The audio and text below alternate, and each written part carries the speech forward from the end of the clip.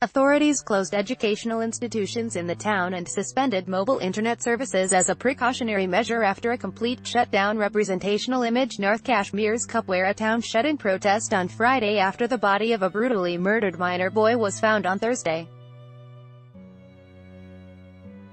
Authorities closed educational institutions in the town and suspended mobile internet services as a precautionary measure after a complete shutdown. The victim, 10-year-old Umar Farouk, belonged to Gulgam village.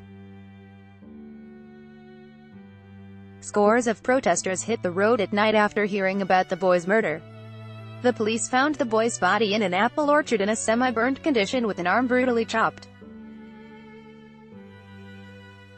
An angry mob thrashed a policeman posted in the area to gather details about the incident. The police said Additional Superintendent of Police, asked Shafqat Hussain, had to risk his life to save the constable from being lynched. The AS rushed to the spot during the night and saved the constable, who had been tied to a tree and was being beaten up.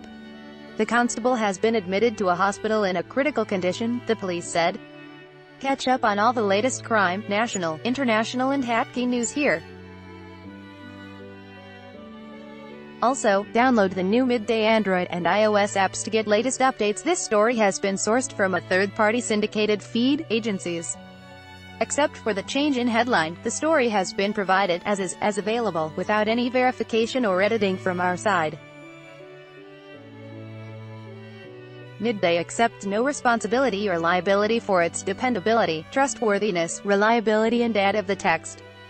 Midday Management/mid-day.com reserves the sole right to alter, delete or remove without notice the content in its absolute discretion for any reason whatsoever.